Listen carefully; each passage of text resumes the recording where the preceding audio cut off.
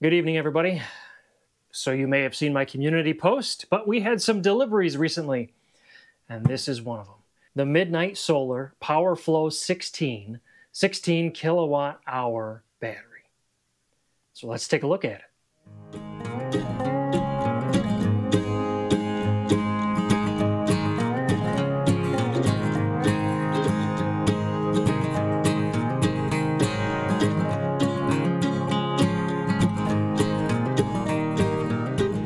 It actually showed up right in the middle of a grid outage. And during that grid outage, we had very little solar. So having a 16 kilowatt hour battery show up right in the middle of that was awesome. So I ended up pulling it out of the box right away and charged it up using the generator and a charge inverter to get this thing up to 100%. And then I went through and introduced it into my system so that we could utilize that extra 16 kilowatt hours of storage. So fast forward, grid's back on, had a great sunny day today, so the batteries were able to recharge a bit on their own. So I removed this from the system so we could open it up and take a look at it. Let's take a look at some of the specs first. Then I'll show you the unboxing that I did during the outage. And let's run a capacity test on this thing and see how it does. So this is a 16 kilowatt hour battery, lithium iron phosphate with a 51.2 volt nominal voltage. They use EVE or REPT A+ lithium iron phosphate 314 amp hour cells. Cycle life is up to 8,000 cycles at 77 degrees Fahrenheit. Nominal charge and discharge current is 160 amps, but the maximum discharge is 210 amps. Communications got CAN, RS-485, and RS-232. They have a customized battery management system, which allows them to seamlessly integrate with the MidNite 1 inverter, which means you don't have to worry about dip switches, programming, addressing, none of that stuff. You plug into this battery, you plug into the inverter, and it takes care of it on its own. That seamless integration also allows for firmware updates through the inverter. So any inverter that has the ability to communicate with the pylon protocol can communicate with this battery. This has a built-in active balancer with 4 amps balancing current. It's expandable up to 16 units in parallel with a capacity up to 257 kilowatt hours. This is an outdoor rated battery with an IP65 rating. Compliance listings, there's a UL 1793, UL 9540A, and UL 9540. So the Powerflo 16 also has a 20-year design life and the longest in industry 15-year warranty. Dimensions on this battery: width 19 3/4, height including the feet 32 inches, depth including the brackets on the back, we're looking at about 10 1/4 inches. And this thing is a monster, weighing in at 284 pounds. And I felt every pound of it as I was moving it. We've got a wall sticker for a template to be able to mount this thing to the wall, which is a very nice touch because the mounting brackets are separate. And so having to space everything out would be a pain, but since we've got the template, it should be easy to stack on the wall. If that's what you're planning on doing, pretty thick steel brackets, inspection report. We've got mounting anchors for the brackets, 2 different types of cables. One looks to be a straight pass-through, and then this one says battery. Oh, battery and inverter CAN bus cable.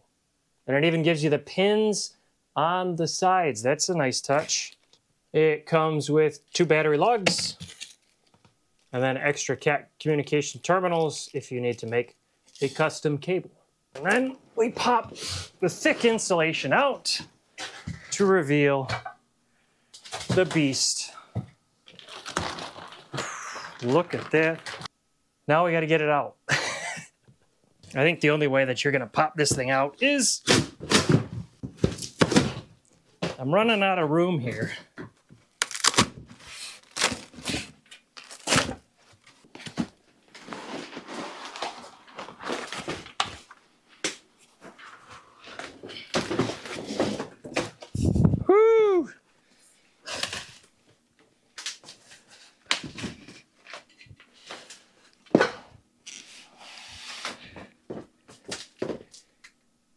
Yep.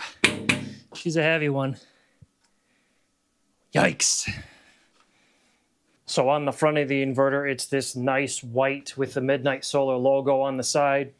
We have our battery indicator with a run, alarm, and then a state of charge indicator. On the left-hand side, we've got a knockout. I believe the production models are going to have a 2-inch knockout on both sides. We've got our spec listing here, danger sticker, and then you've got handles down here and then a built-in handle right here as well. On the back side, we've got our slots for our mounting brackets on the top and on the bottom. And then there is a venting port here on the back. On the right-hand side of the inverter, we have our knockout again over here. We do have a 125 amp nadir breaker in this IP67 cover with a built-in shunt trip, so the BMS can shut down the battery, and then 2 handles on this side as well. You see I got stuff all scratched up already on the top from moving things around from out. I had the charge inverter sitting on top and it was sliding all over the place. But if we pop the top, we can look underneath. We've got our positive and negative terminals, which hold an M8 bolt. We've got 2 RS-45 ports for link in and link out for daisy chaining batteries together. And then we've got our CAN communication port going back to the inverter. And then terminal covers for the positive and negative. And then a grounding stud for the battery. So we've got 5 screws on each side, 4 screws on the top, 4 screws on the bottom.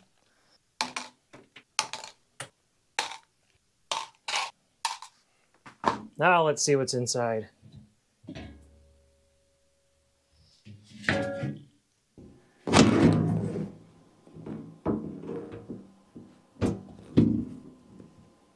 Disconnect. There, got the cables removed from the display. Got a plastic shroud over everything, which is kind of nice. And a waterproof gasket all the way around the outside edge. Little plastic screws holding down this shroud.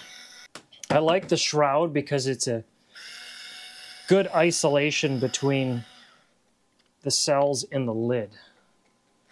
Would hate for that to come in contact if something got pushed or pressed.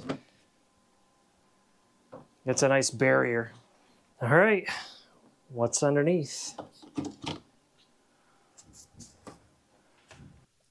Open it up and you get that, it's almost like the new car smell, but it's, you know, adhesive smell.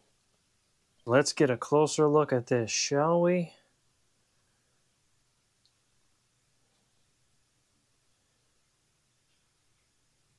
Very nice.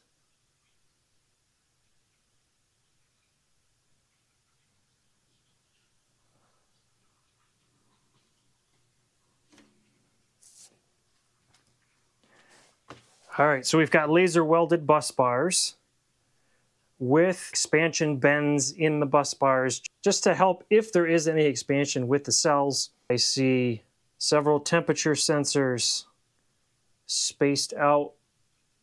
There's T1. We got T4. So they're right on top of the bus bars. T3. It looks like the sensors and the balance leads are welded down and then they put glue on top of it to make sure that it doesn't go anywhere. So we've got our different balance leads. It's all bundled up nice and neat along this rail and they're zip tied down. From this view, everything looks good. I see they have epoxy boards around the outside to isolate the cells from the metal dividers and the metal container. They've got, I can't tell if it's fish paper or a black epoxy board, but they've got it between each cell, which is good. Oh, under the epoxy board, I see a heating pad on the outside edge going, I know it's hard to see. Can you see those coils from the heating pad down there? So they've got a heating pad here, and then one along the outside of here, one here, and one along this side as well. When the heaters turn on, they're going to heat from the outside in, which is good. So this line right here is for the fire arrest system. So that's going to come around and go down to this yellow box right here. Double negative and double positive cables. Looks like 25 millimeters squared cable. So the model on the BMS says LV1002LFP. This is the first BMS that I've seen that actually has a CT on some of its battery connections, which is different. But a CT on the positive cable. Positive comes over into our breaker, and then from there it goes down to our battery terminal right here. So the black spiral wrap are the balance leads and the temperature sensors, and then the white leads go for the active balancer. Now it does look like the active balancer leads are soldered onto the nickel that's welded onto the bus bars. I'm usually not a fan of the soldered connection. It can hold, but that's just me. So all the balance leads are labeled over here, just like they're labeled on the opposite ends, which is nice to see. Is that a pre-charge resistors built onto the board? I think so. This one says 5 watt, 8 ohm. So the only thing that I see that's not bundled up is these two red leads, the two tiny red leads. They look like they come over to the switch. Kind of look just thrown into the bottom and not bundled up together. Oh, you know what they are? Those are for the heaters. Okay, so these two red leads right here, they go over to the heater on this side, right back there, but between, there's two red leads going right over here.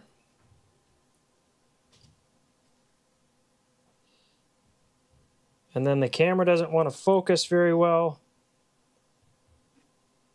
But there's two red leads right here and two red leads right down in there. They could be wire managed a little bit better down there, but everything else is nice and zip tied together. So just the battery heaters, and then they all come and terminate into that same port, that red one right down there. So yeah, that's not the switch. The switch is actually in this black wrapped line right here. There's actually quite a bit of cable for that display on the front of the battery. It's just most of it's tucked in under here. So I was thinking that it was, you know, super short, like that much room. But no, there's a lot there. So you don't have to be as cautious as I was if you have to pop this top, which, again, you shouldn't pop the top. I'm doing this just to show you what's inside. So all in all, a very well-built battery. So I removed the screws. Let's see if I can get a picture of one of these barcodes very carefully. Go to the global power decoder, paste, decode. There we go. Code seems right. So Eve power cells, 314 amp hours. Production date April 23rd, 2024. Let's try one more. Copy that one. Delete. Paste. Decode. There we go, Eve Power. April 23rd, 2024. Very cool. I got things screwed back down. So nice and snug again. So I think we're to the point now that we need to charge this puppy up so we can do a capacity test and see, do these brand new Eve cells pull 314 amp hours? So the battery got all charged up last night, and now we are ready for doing a 100% capacity discharge test.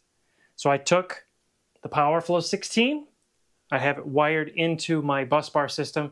I actually disconnected the one inverter from the house so the one can do all the testing for this battery. I switched this over to lead acid mode so it can discharge and basically let the BMS decide when everything is going to shut down. So it's going to discharge as much as possible. We have a full battery right now. We're going to use my charge inverter as the dump load to take power from this to dump it into the main house system. And then I have my smart shunt right here set that will be used for our measurements. So if you can see it, this switch right here is the normal switch which connects this inverter to the main battery bank. This is in the off position right now. So this battery will be the only thing that powers this inverter. I believe I saw when we looked inside the battery, there should be a pre-charge resistor. So we're gonna follow this kind of the standard pre-charge steps that I've seen with other batteries, because this is my first battery that I am aware of that has a pre-charge resistor in it. So with a pre-charge resistor, when it's built into the battery, we need to turn on the breaker first. And then when you press the button to turn the BMS on with the battery, it does its own little pre-charge steps to prevent inrush. And so the easiest way that I can think of to see what happens is to put a clamp meter on it. So let's turn this on and see if the inverter powers on. 0.3 of an amp, 0.5, 0.6, 0.7. So yeah, looks like it worked fine. And the inverter's all powered on. It's in standby mode right now, but it's all powered on. AC input is turned off, and then I removed battery communications. And there's our charge inverter going into our main battery bank. Yeah, so it really helps if you're going to use a shunt to test your system to have your negative go through the shunt. So we got that all straightened out.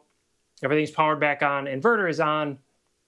We can look at the smart shunt settings here, and we're pulling 90 watts right now out of the inverter. And then I've got 5 watts-ish running for a Raspberry Pi too, so 80 to 85 watts for the inverter. Then we've got a 30 amp double pole right here coming off of the inverter, going to our charge inverter.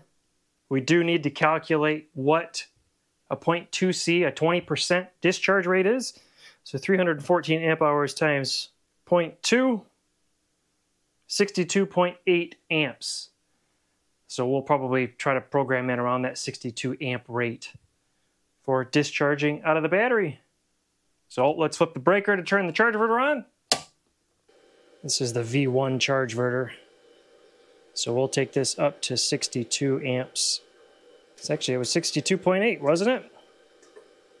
So we'll just 62.8 and turn on the breaker. And if we look at the smart shunt data, we're pulling 69.75 amps out of the battery.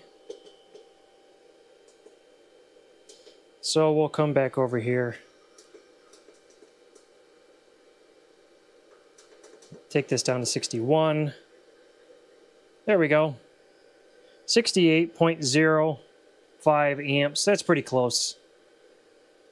So we'll let that discharge run through the rest of the night, and tomorrow we will see what the results are of the discharge test on the MidNite Solar Powerflo 16 battery. Here's a freebie. The inverter can run batteryless.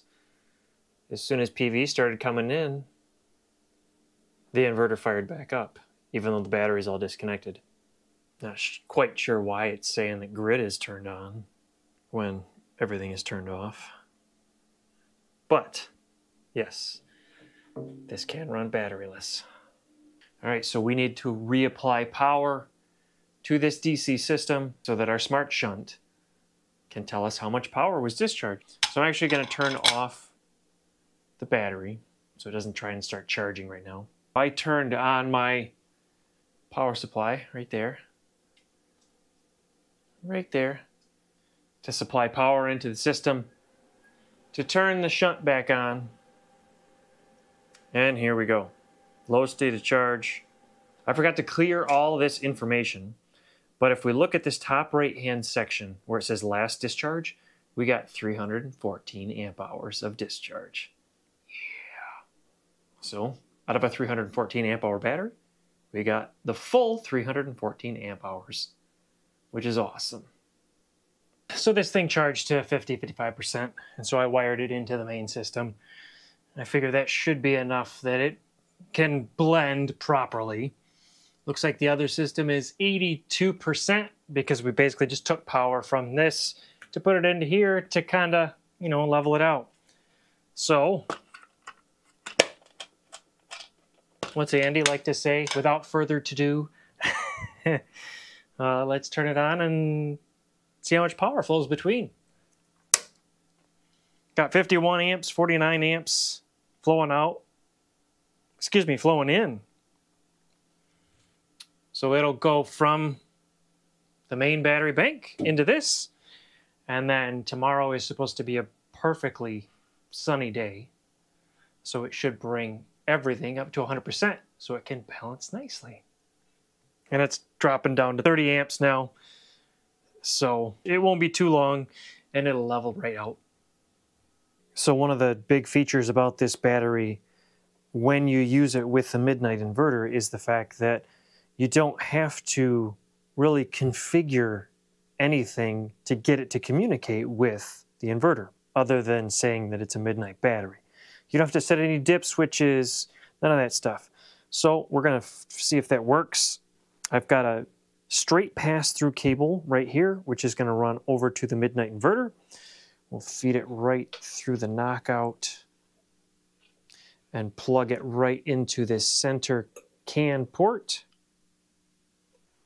And coming over to the inverter, here's our CAN cable that we'll just plug right into the CAN port down here.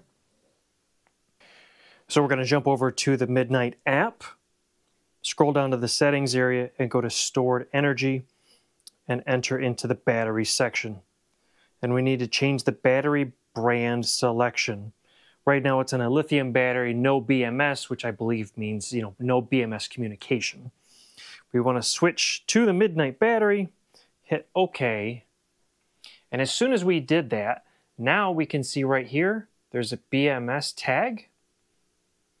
And then the state of charge changed as well. And now we have communication between the inverter and the battery. Back in the app real fast, we're going to come back to this home screen and swipe from the right to the left. And if we look at the battery section, we can see that it says MidNite battery, battery capacity 314 amp hours. So there's two more things that I want to test just before we wrap things up. The first one is going to be, since the BMS in this battery is based on the pylon protocol, any inverter that can utilize that pylon protocol should be able to communicate with this battery and pull its information and let the BMS control the charge and discharge states. So I want to try that with the Victron system. So we're going to pop the top off. I've already gone into the MidNite inverter and set it to a lithium no BMS mode so that it stops trying to get communication from the battery. And we'll disconnect this CAN communication cable from the MidNite inverter. Over here on my servo, I already have inline a VE BMS cable that I made for a prior build. And that is plugged in right over here to the BMS CAN port.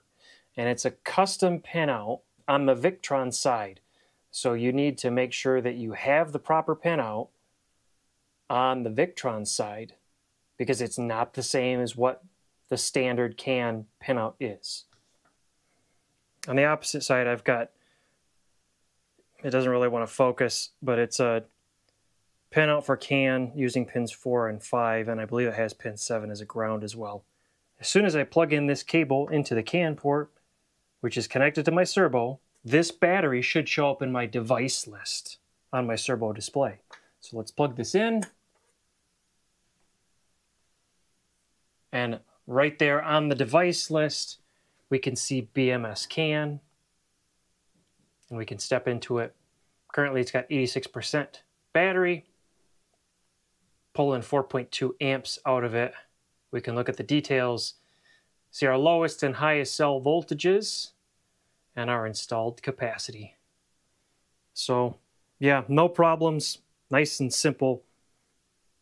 Just plug it in. So the very last test that I want to run on this battery is it can handle up to a maximum output of 210 amps. And so I thought, well, why not turn off all the other batteries and let this run the house? Let's just see how it goes. I know my wife is getting ready to do dishes, so that means that the well is going to be cycling, the water heater is going to be cycling. So yeah, let's crank it up, huh? And hopefully at 9 o'clock at night, the lights don't go out. But we can have some fun with it. So let's turn off that one and that one, that one, that one, and that one. So now if we look at the Lynx shunt, we're outputting 14.5 amps, and our clamp meter says 14.3 amps. So every other battery is out. So let's go turn on the well and the water heater and see how it does. Like it should be able to handle 160 amps, no problem, with a maximum up to 210. So at 108 amps, I accidentally started my camera in time-lapse mode and didn't realize it. 5,600 watts. If I walk over to the inverter and just take a peek real fast, 2.4 kilowatts on leg 1, 2.6 on leg 2. So with 108 amps, let's add the vacuum to leg 1, just to add a little bit more. It will get noisy. Oh, there goes the well. 170 amps from the well on surge. Now we're down to 140. And no problems whatsoever. 3.1 on leg 1, 3.3 on leg 2. So what's this vacuum gonna do? I don't know, let's find out. 185.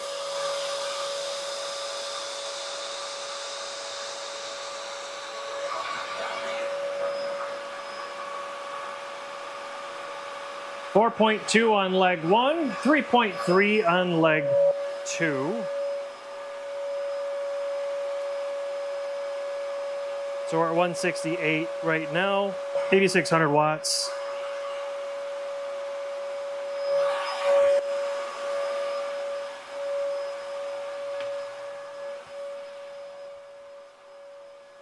Let's do this.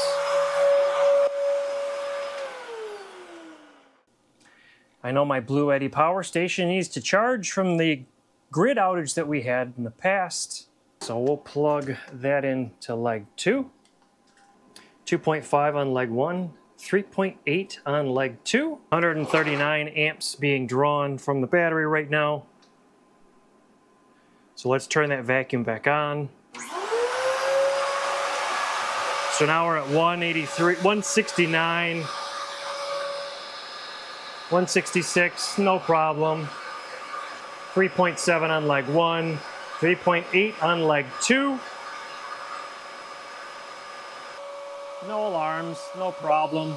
Battery really doesn't seem to care.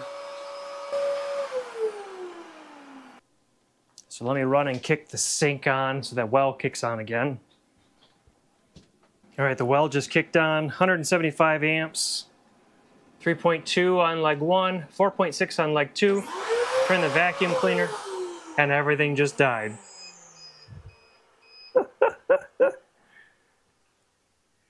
Woo, it didn't like that, but I don't know what the number was.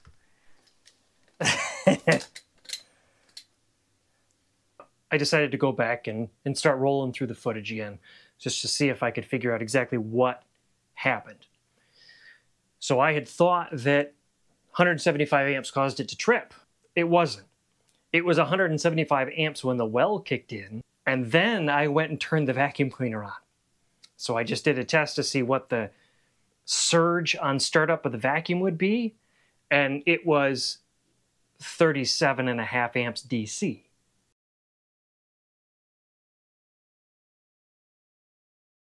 So what's this vacuum gonna do? I don't know, let's find out. 185. So you add 175 plus 37.5, now we're at 212 amps over the maximum output of this battery. And so that's what caused it to trip. So, whew. That makes me feel a whole lot better because yeah, I'm like, what's going on? This thing isn't working? But no, it did exactly what it's supposed to do. I went over that max discharge value and it went into safety mode like it's supposed to. So no problem whatsoever. So with that note, final thoughts on this battery. I mean, it's my first wall mount battery. I'm a guy that kind of likes the details, so I kind of wish the display had a little more information than just a state of charge indicator, but that's fine. If I can get that data through the app, then sure. At least at a glance, I can see what's going on with the battery. Because they use their own BMS, we're supposed to get a lot of information from the BMS in the app for the MidNite 1 inverter. It's a 16 kilowatt hour battery. I mean, the other big ones that I've seen, with the exception of one, are 15. So this is, you know, being able to use larger cells in really probably the same form factor. The build quality was very well. I love that they've got the heaters on the outside of the cells to heat from the outside in, which does remind me, I believe I read off of the spec sheet for the heaters that once the temperature drops below 32 degrees, the heaters will automatically kick in, and charging will only happen once the batteries are above 32 degrees.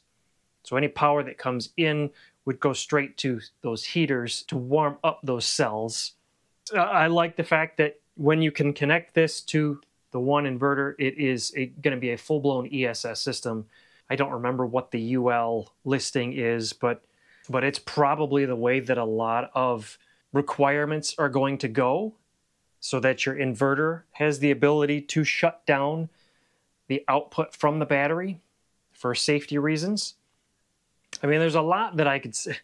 A lot of the features for this battery really could be looked at as a pro. I mean, IP65 rated, a 15-year warranty. That's crazy on a battery, a 20-year design life, but a 15-year warranty on a battery? I think the max that I've ever seen is 10 years. If I had to find some cons, probably when we looked inside, the heater wires were not managed like they should have been. Now that could be because this is a pre-production model. They might be cleaned up in the production models. Personally, I would have liked to have seen the Amphenol connectors in the top. I saw them on the pre-production 5K batteries, and I was hoping that they would be here on this battery.